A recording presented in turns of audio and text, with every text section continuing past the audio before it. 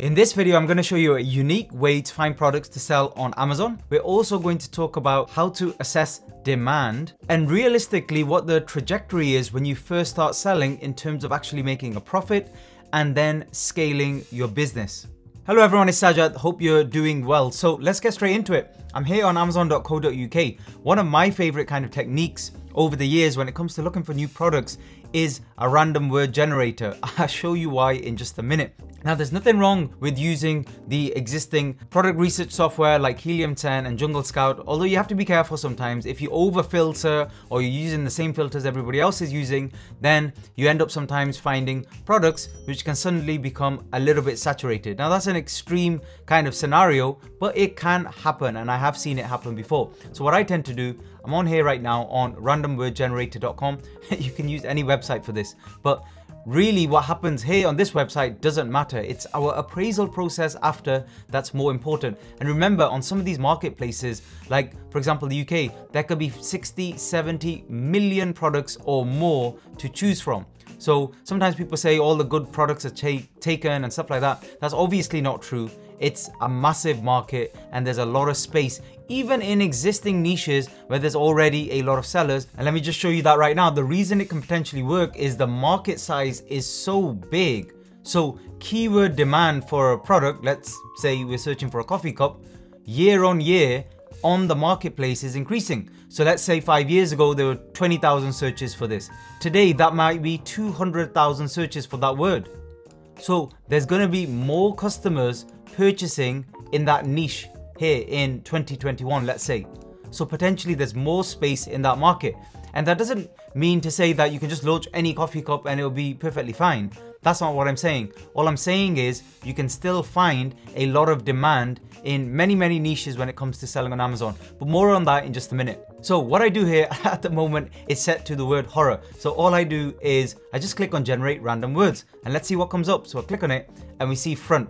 Right, so that, there's not much to go on, but let's type it into Amazon Auto Suggest and see what kind of niches come up. So I just go up to the search bar and I type in front and then a space. And then I see these are the most common searches when somebody types in front and then space. So it could be bras for women, it could be a doormat outside, a bike light.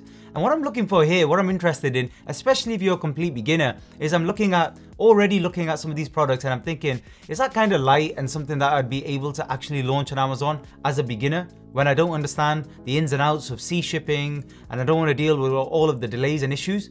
Well, potentially yes. So why don't we look at something like a door lock or a door light or even a door plant? Let's have a look at door lights first of all. So front door lights. Again, I haven't done anything fancy yet. I've just found a random word to start my search, because it really doesn't matter how you come up with a product idea. You could have a friend or family member suggest something to you, like an iPhone cover, and you can check it on here and then you can get back to them and tell them that was a rubbish idea, and that's okay too.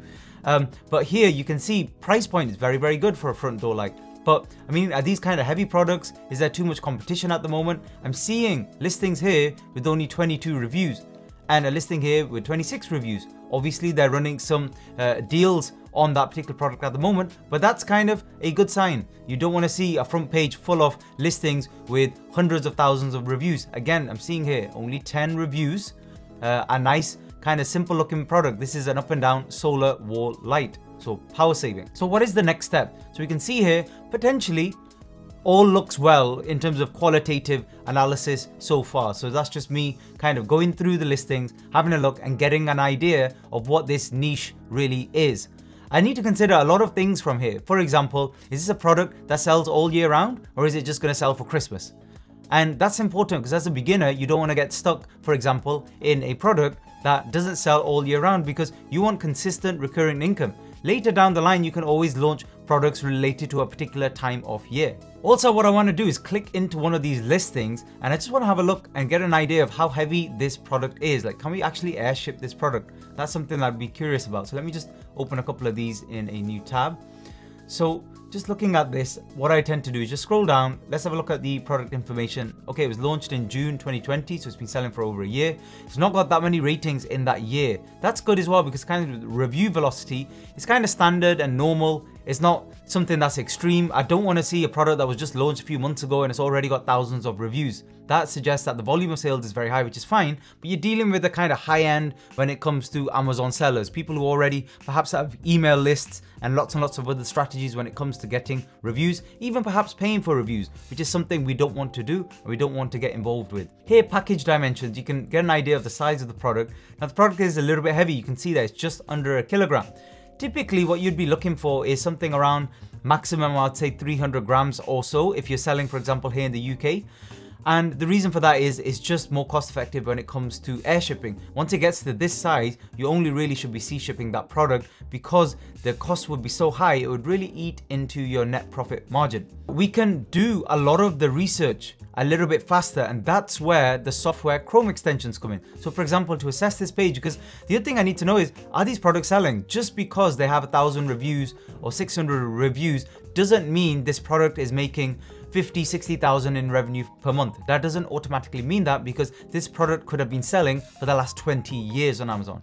So you have to then do the research. So the method can be random in terms of getting to this point where I am now, which was random, but now I really need to start digging into the numbers. This is a business at the end of the day, and numbers are very, very important. So this part now is what we might call the quantitative analysis. So this is looking at the hard data, the numbers, and it makes for some interesting reading. First thing is, you want to ignore the sponsored listings at the top because they're artificially placed there and we're not interested in that. And I'll explain why in just a minute. What I'm interested in are the organic rankings. So everything from underneath there. How much revenue are they making? How many sales are they making per month?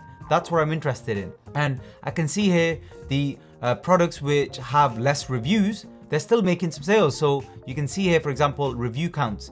You can see here 10, 8 reviews, 43 reviews. However, in terms of revenue, they're still making decent revenue. However, it's not earth-shattering. £700, £1,500. Now, in my experience, this tends to be an underrepresentation, maybe by 20 or 30% in terms of the actual numbers. So that's a good thing. You don't want it to be kind of over-representing how much you could potentially make. So that's not a bad thing. Again, looking further down, you can still see decent revenue figures. So what else are we looking at here in terms of kind of revenue and whether this is a viable product to kind of go after and research further? Because what you want to do at the beginning is you want to skim in terms of analysis. You do not have time to go through hundreds of thousands of products in terms of your product research. So you have to do this part very quickly. It should only take a few minutes and it's a simple yes or no of whether you want to proceed further. So just then I talked about organic sales. Well, basically your trajectory when it comes to launching a product at the beginning to where you're going to be in 6 to 12 months time, at that point, you want to be making the majority of your sales as organic, meaning there's no sponsorship, there's no paid advertising, you're not running any traffic to your listing. It's all organic, meaning people are just seeing your listing, they're searching for front door light, they're buying your product at least, let's say 70, 80% of the time, and you're only paying the Amazon FBA fees and the commission. That's all. And consistently you're making those sales because this is your bread and butter. This is your cash cow. This is your consistent income potentially around here. That's why I'm more interested in how much money the organic listings are making at the top, let's say first half of the first page. They're making consistent sales. What that means is, let's get back onto the Chrome extension here. What that means is the better listings here, for example, let's say the ones who are doing 16,000, I know they have a lot of reviews, but honestly, after you've got 100 or so reviews, it doesn't matter. You can't really differentiate because on your listing and their listing, people are going to see the best reviews, the most critical reviews, and the numbers are less kind of important. Now in terms of that 16,000, they might be making, let's say, just throw a number out there, let's say 5,000 or 6,000 net profit, for example. That's consistent income for them.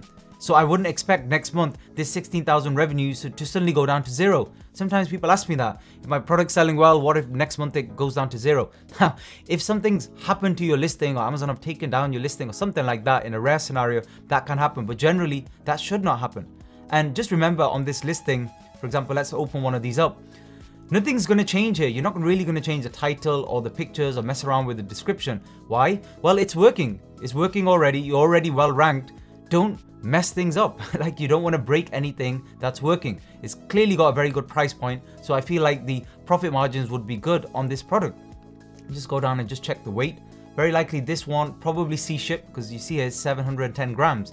However, that's where the consistent income comes in. So potentially in this niche, if you can rank high, it could be a goer for you. However, for me, if I was recommending someone brand new, for me, the sales are kind of low for those listings that have less reviews. And the other thing I'd be concerned about is the weight of the product. It'd be a complicated process. It will tie down your cash if you go in via sea shipping. And especially as a beginner, you want to kind of flip your first set of products quickly. So I hope that helps. That's just some initial things that I look for when I'm researching a new product. Now let's talk about the realistic trajectory when it comes to selling on Amazon and brand new products. Realistically, you've got what I would say is a 12-month time frame. Let's just call that 0 months, 3 months, 6 months, 9 months, and 12 months here. That's the 12-month time frame. When you first start, you're investing in your product. Let's say you invest £1,000 or dollars into your product at the beginning.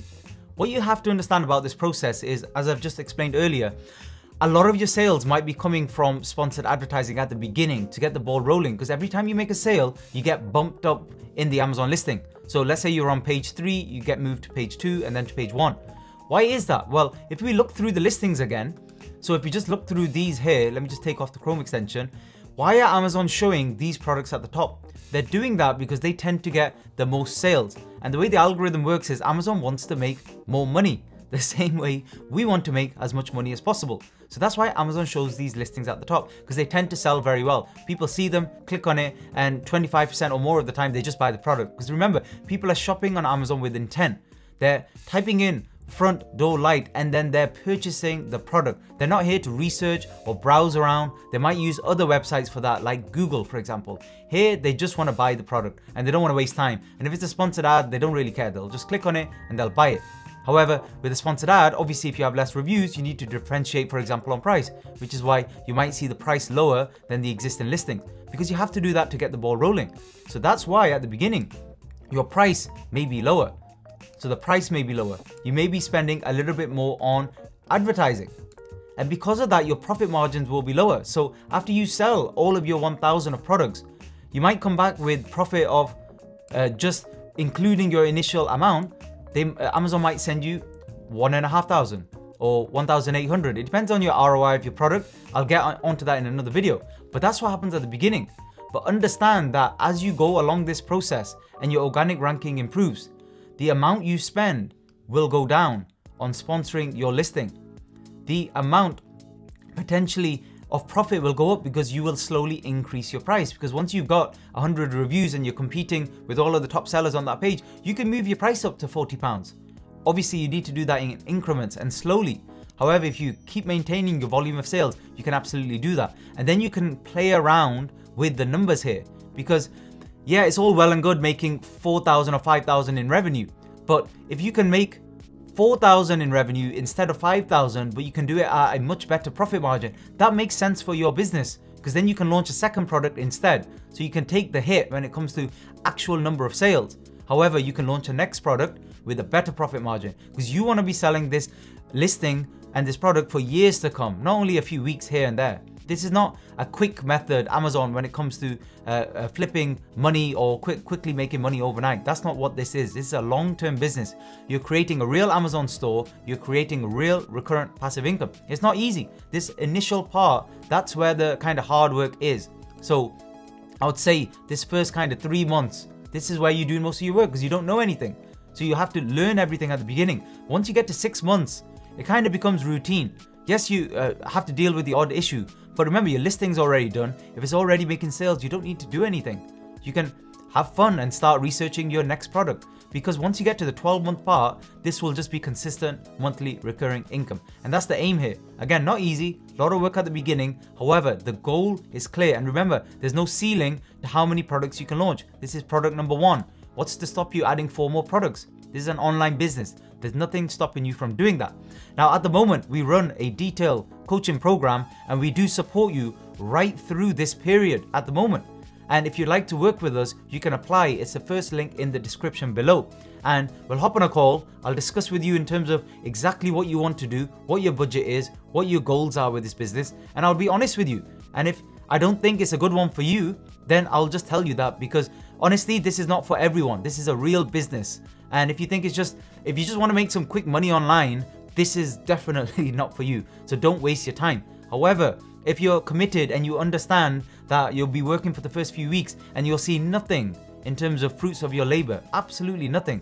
However, everything comes later down the road, then potentially, yes, this absolutely is one for you to consider. And obviously, Amazon is not going anywhere. It's here to stay. It keeps picking up more and more of the market share when it comes, especially to online sales. So that's it for this one. I hope it's helpful. Please comment below if you have any questions. Thanks very much for listening.